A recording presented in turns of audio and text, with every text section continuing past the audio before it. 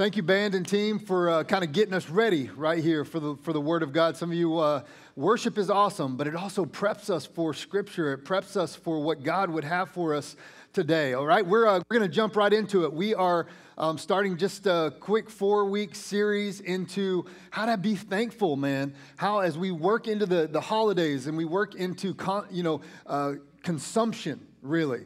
There's a moment where we have to kind of just step back and say, okay, what am I thankful for? Because none of those things will be as good as you want them to be.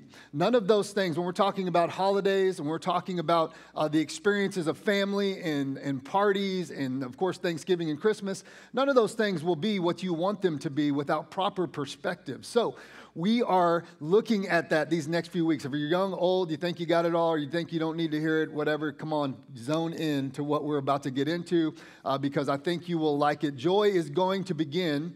Joy is going to begin no matter where you are. Joy is going to begin with thankfulness. Okay, that's where joy comes from.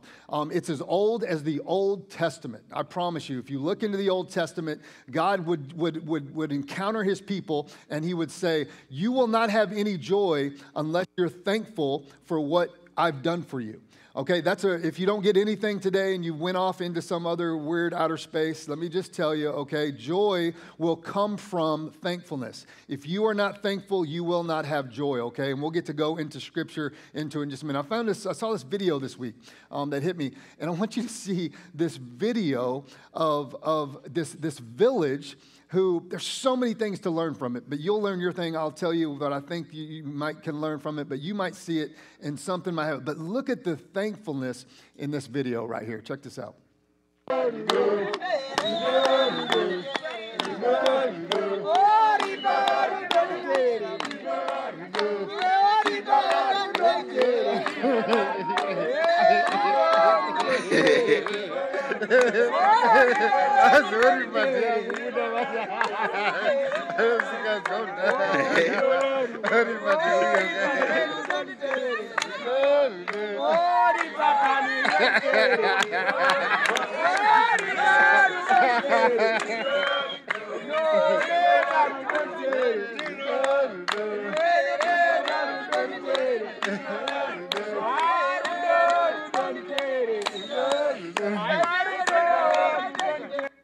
So many things to see from that. You're like watching a video, you're like, they're singing the same song over and over again. But you see the people in the wheelchairs. Like you see the people in the wheelchairs dancing away as good as they can with no legs. Dancing and singing and worshiping to God. Then you see the people working over there. Like the person just working away. And someone then inspired, right? Someone then inspired to pick up their own shovel or their own tool and say, I see you working with such great joy. Like, and we're out here and this doesn't look like America, right? This doesn't look like opportunity. But let me grab my tool and let me help. Let me do that. And then this one guy just takes off somewhere. I don't even know where he went. He was just so happy. I'm just going to go for a lap, right? Like I'm just going to take off and run, And then the lady comes to the front of the screen with a smile on her face. Like many of us, like when you're thinking of joy, like man, are people inspired by your joy? Are people inspired? Like when you say you're a believer, when you say that you have the love of Christ in your life, when you say that, are people inspired by that? Are they inspired to move? Are they inspired to dance? Well, a lot of that comes from our joy. It comes from our thankfulness. It comes from, man, like you know this, like you've maybe been in church for all your life, some of you, and you maybe seen people that don't have joy. And you've said, why would someone want what they have when they don't really even show joy when it comes to, and so Paul, right? We're continuing in these letters, and we went through Ephesians, or his letter to Ephesus last series, and now we're just continuing. And we're continuing. Now he's writing to this letter to Philippi, and he's saying to the Philippian church, he's saying, I'm in prison, but I gotta write to you about what joy really looks like. And he's writing to them from a prison. And you got to remember today, as we look through this, joy is going to begin. Your joy, if you're sitting here saying, I need to be joyful, it's going to begin with thankfulness. Okay, again, tables. So what I'll be doing is I'll be going through Scripture. We'll be doing what you've always probably been accustomed to. This guy's preaching or whatever, and then we hit an emergency break. We're like, whoa, what are we doing right now? Well, you're going to discuss at the tables kind of what I've been talking about through Scripture. It's going to be an awesome opportunity, okay? You'll see in just a few that there'll be a timer up on the screen that just says 5 minutes, and then there'll be a 30-second timer that will come up. That means shut it down, all right? Because after that 30-second timer, I'm picking right back up. I don't stop. So your table leaders, each one of you have table leaders at your table that will help with that. They'll be like, zip, stop, stop. All right, there. All right, but if you're telling your story about Uncle Charlie or whatever, and all of that, they might be like, tell us later. All right, we got to keep going.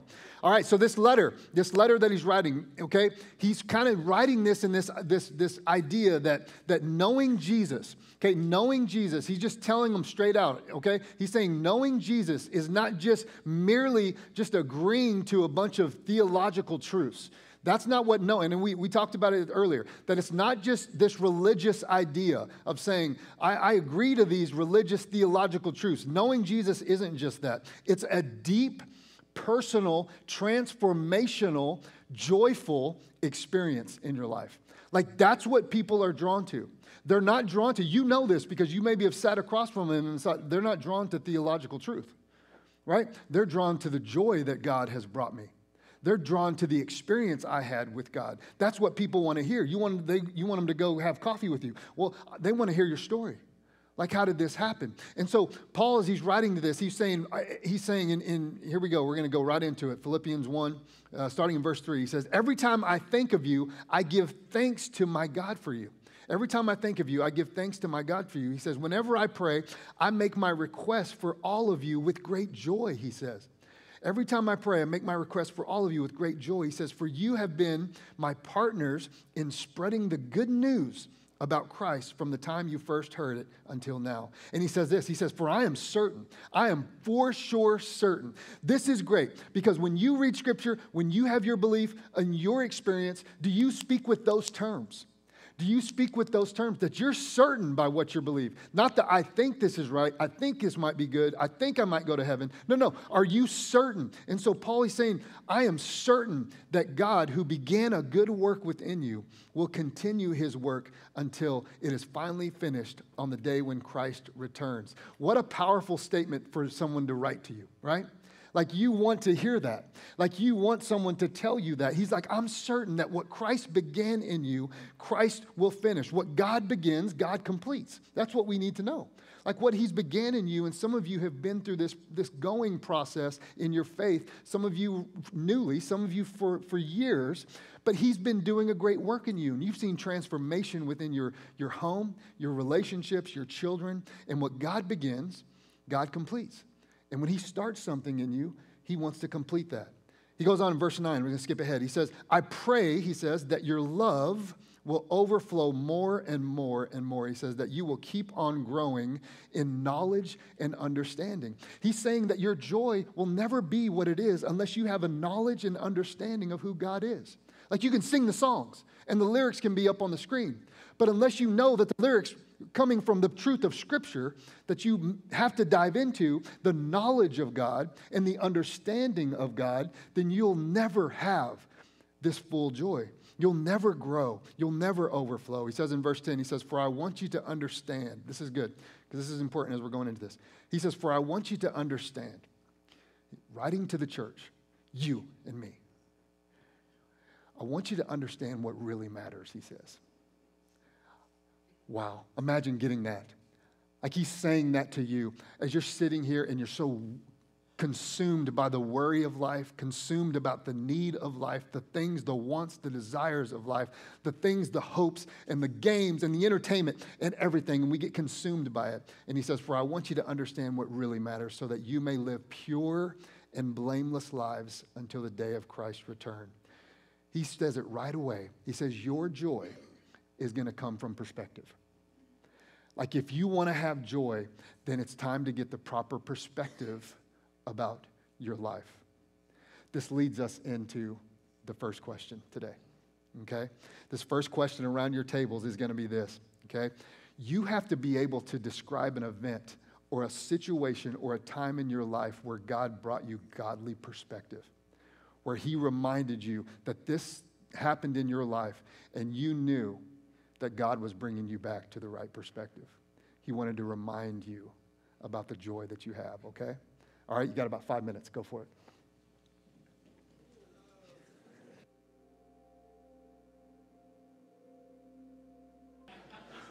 All right, so the Apostle Paul begins to write to the church, us, and he's saying, okay, you got to have joy. And let me start to give you perspective on joy. Again, he's writing it from a jail cell.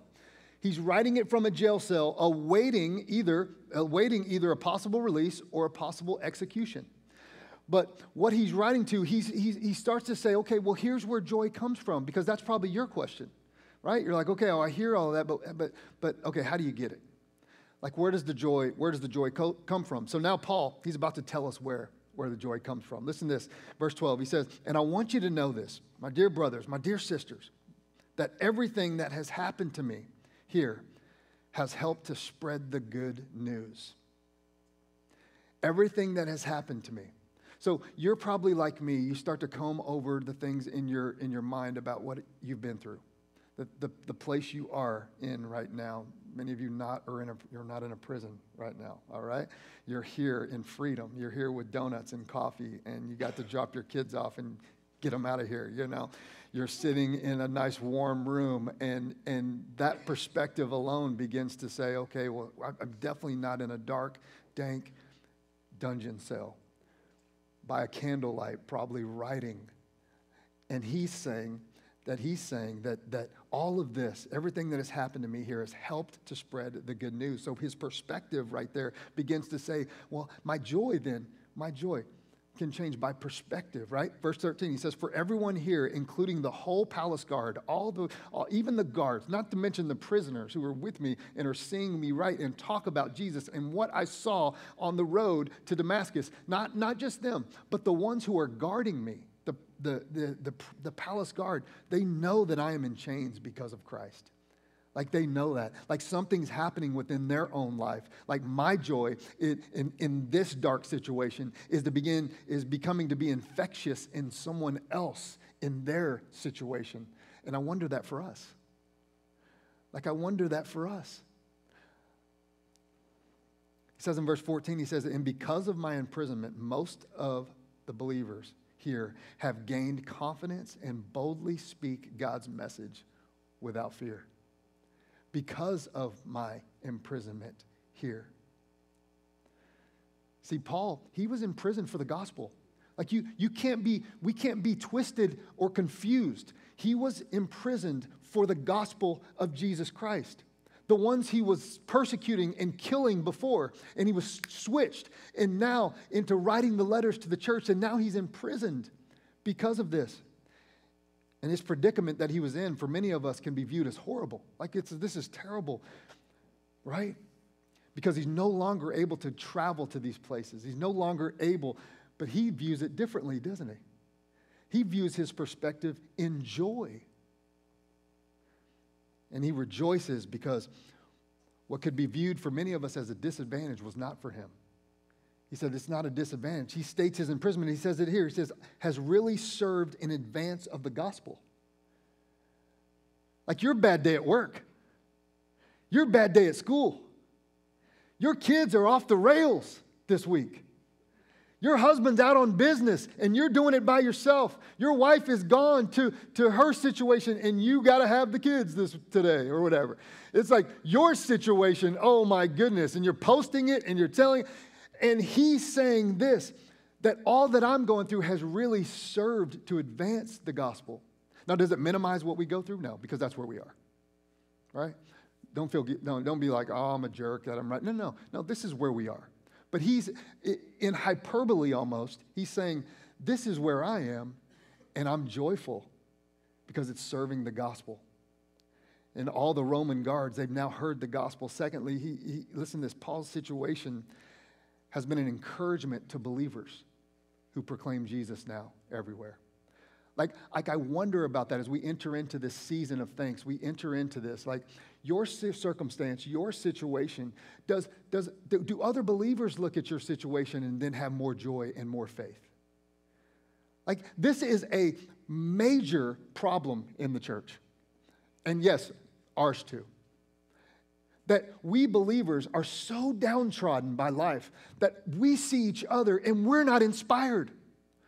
We're not inspired to grow. We're not inspired to get up in the morning and go to church. We're not inspired to raise our children. We're not inspired to have strong marriages. We're not inspired to be witnesses at work and at school because we're looking at each other. And we're not inspired. And Paul is saying, not only do we need to inspire the world, but good night. We've got to inspire each other. Enjoy, no matter what you're going through. I'm in prison, y'all, he says. And I'm writing this with joy. I can barely get the food. I can barely do this. And I'm writing this with joy. And because of it, the Roman guards, the ones who are in charge, are going home to freedom. And then they're going to their cookouts at home and their barbecues. And they're saying, I got to tell you about a prisoner that I met. His name was Paul. You see, this reality, this is what this tells us. I'm thinking of this. This is how God takes our circumstances and uses them for glory and good, right? This is how he does it. Romans 8:28, for all things work for the good of those who love God and are called according to his purpose. Meaning that all things is all. Someone say all. All, right. Someone who didn't believe that, just say it. Say all. All things. All things are used in according to this to make something happen big in the kingdom. Your situation, the thing you're saying, and well, not my thing. Are you kidding me? All things. All things are used. Prison things. Joyless things. He takes all of those things. In verse 19, he says this, for I know that as you pray for me and the Spirit of Jesus Christ helps me, that this will lead to my deliverance. You see his perspective? His perspective. And, listen, I know you're hearing this, and I'm just saying, the perspective is mature. It is. It's a spiritual perspective that's mature. I'm just going to say that to you right now. If you're saying that, I don't think, you have an immature faith. It's just that simple. He's writing with great maturity in his spirituality. He's saying, this is what I really believe because I know Jesus is real. And my friend would say, either you believe it or you don't. And if you believe it, then something great in your spirituality and in your suffering and in your joy can really happen. Think how often our days are often based on what happened on that day. Think about that. Think how often our day, our joy is based on what happened on that day. You get home from work that day, horrible day at work, your evening is based upon that day, right? Your next day, you don't even want to go back to the work because your next day is based upon what happened yesterday. And that, it keeps building upon itself, right? And if you want to grow in your faith, right, he's saying, here's what he's saying. You can't find your joy in the day-to-day. You find your joy in your salvation, is what he says. That one's a blower, right? Because that's hard. Because each one of us kind of work day to day. And he's saying, if you want real joy, then it's found in salvation, in Christ. And your joy, listen, here's the thing. Here's what I would say. Here's a point. If you want to write these down, you want to follow along. Your joy can't rise and fall on your circumstance. Your joy cannot rise and fall on how your circumstances are. It just doesn't work. You know that. It doesn't work relationally in your relationships. It doesn't work for you at your job. It doesn't work with your kids. Your joy can't rise and fall on those two things. And this is what happens. All right, here's what we're going to talk about, okay? We're going to break it down. Here we go. Get ready. Start digging in. Here we go. It's question 2. How do you keep personally? And if you don't, you're like, I don't, and so shut up. All right, whatever. Just be honest at the table. How do you keep your circumstances from driving your joy? How do you keep your circumstances from driving your joy? All right, go for it.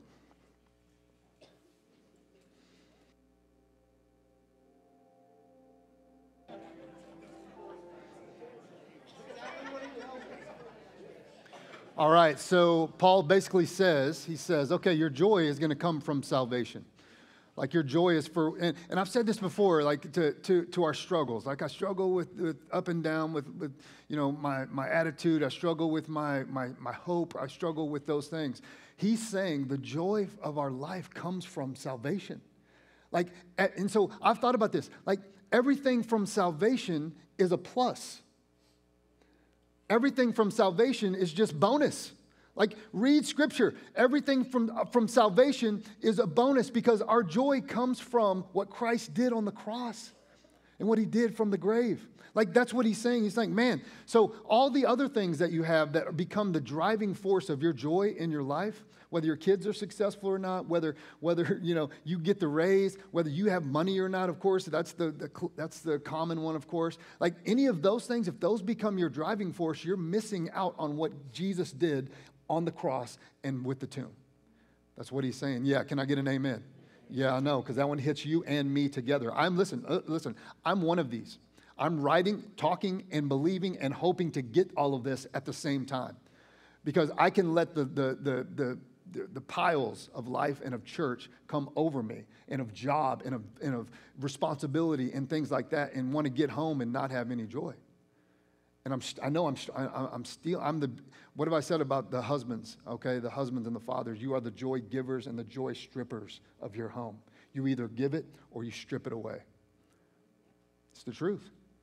You can come in in the worst mood and all, and mom can be dressed up as Cinderella, giving joy to everybody. It won't last. You're coming in like Gargamel. That's an old one right there. Gargamel, man. Gargamel. This stuff just hits me. I'm sorry, just randomly. It's not in notes, okay?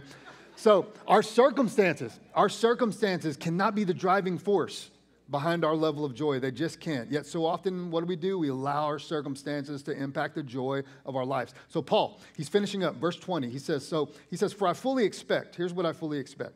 For I fully expect and hope that I will never be ashamed, but that I will continue to be bold for Christ. He knows when you are ashamed of your faith, when you're ashamed maybe of even how you're living your faith, then he knows that's a road we don't want to go down.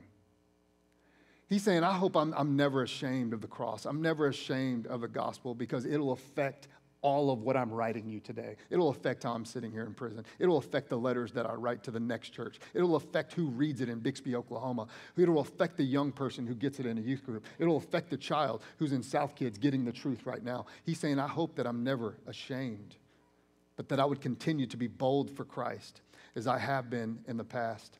And he goes, and I trust that my life will bring honor to Christ whether I live or die. How about that? Yeah, I know. For a few of you that really get that, he says, whether I live or die. And then he goes in, like if you don't get it, then he says, no, listen, he says, for me to live means living for Christ. If I'm going to be alive and I'm going to live this life, then I'm going to live this life for Christ. Church people, this is right now for you. This is right now for you. In the church, you woke up and you showed up. You went to a church because you believe there's something happening in a church. You believe that God is doing something. You showed up for that. So here's what I'm going to say today. Here's what he's saying. Living means living for Christ. That's life, he says. So everything else, whatever idea that you have is in living your life, if it's away or it doesn't have Christ in the center of that, then get ready for there to be joylessness. Get ready for there to be a life that struggles with being joyful and happy and relatable and marriage connection and child connection and friendships. He's saying, because for me, he says living means living for Christ.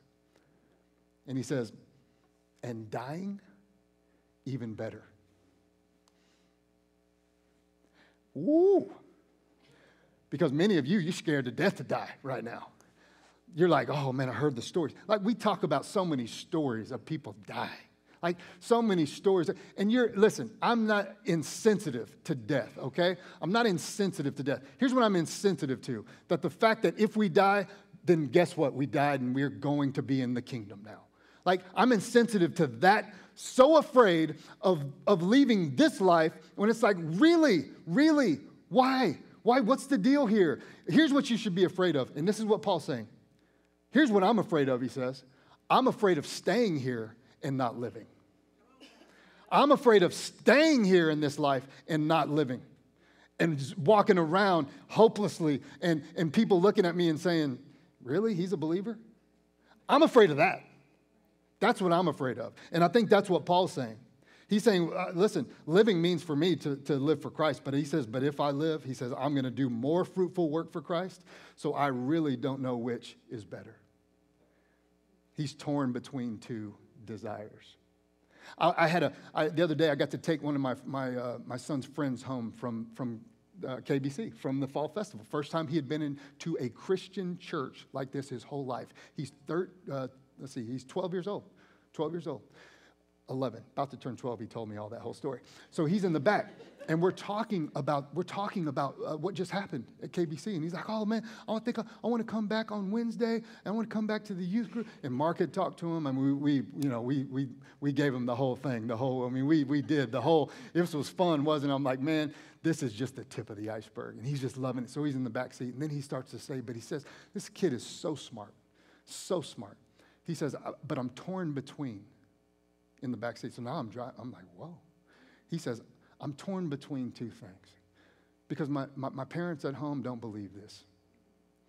He says, and I'm torn between, I know that there's a God. And he goes, and I know that there's a God who probably loves me. And he's in the back. He said, but when I go home, I don't know that. He says, I don't see that at home. And he says, and I'm torn between two things. And I'm sitting here saying so, and I went into I harkened back to the youth ministry days, and I'm like, okay, my son's over there just being like, what's he gonna say? What's he gonna say?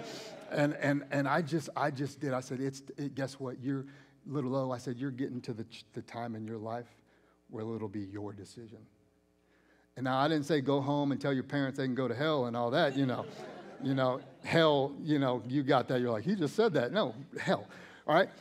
And that's not what I told him. I said, no, you're at the age now where it's going to hit you, where you're going to get to decide. It's hit my son. And I told my son right there, I said, Owen, my son, it won't be good enough for him that his dad is a pastor. He'll have to decide for himself. Your children, it won't be good enough for them that you go to church and serve. They'll have to decide for themselves. And Owen is saying, I'm torn between. He said it, his words, right? His words, torn between two. I think that happens with us. I think it happens, if we're really honest, we come to this experience and we're excited. We're pumped. But we're torn between the world. We're torn between two. And we spend 6 days in the world. And then we come on the Sunday and we snap out and we're like, yeah, this is right. This is what I'm talking about. And then we're back into it. And we're torn between the two. Well, Paul said, Paul says, I'll tell you what I'm torn between. I'm torn between whether living for Christ as hard as I can here or just saying, Lord, take me because I know I'm going to the kingdom. But we get torn between two things. And I want us to know that our joy can't depend on this life. Our joy shouldn't depend on this life because we're torn between the importance of this life and the things of this life and the joy that we have. So this last question I want us to hit up right here, okay? Discussion 3. Last one is this. And be honest, all right? Don't hold back. This is what's going to make this whole thing real. And if you're just like, I'm going to say this answer, it doesn't really make sense, but whatever, get rid of it. Don't say that, all right? What desires are you presently torn between? What desires are you presently torn between? Go for it.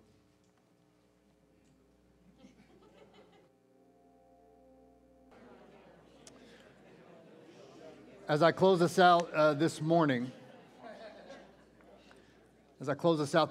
our band's actually going to, you can join us up on stage. We'll do a final song in just a few moments. It's a time to probably reflect on kind of what you experienced this morning from the Word of God, that maybe, hopefully, that God inspired me to share with you. It's that moment to just say, okay, am I joyless? Am I joyless? Because here's what we know. Confusion brings joylessness. Confusion brings joylessness. If you have confusion in your faith, if you have confusion and maybe you just don't know. Maybe you just don't know what God says about a certain topic in your life. It brings joylessness because you don't know. You're confused. Like you know that. Like I've felt that. Like when you feel like you don't know what's going to happen in your life, you don't feel like what's going on, and someone will say to you, well, have faith, right? That's good, right? You get that, but you have faith by knowing the Word. You have faith by knowing what the Bible says. And some of us are so afraid to ask a pastor or ask a friend who we really trust that knows the Word of God. We're afraid to ask them because we don't know it. Or whatever. But then you're still confused and you're still joyless. And our joy is going to come from knowing. And this is what Apostle Paul's saying. You know what he was writing? He was writing scripture to us that we already have read or heard before maybe. Like he was just writing that. He was saying, you have to know the truth of your salvation. Like all of that is in Scripture. All of that was in the stories of what Jesus did. And it brought joy to him in a prison cell.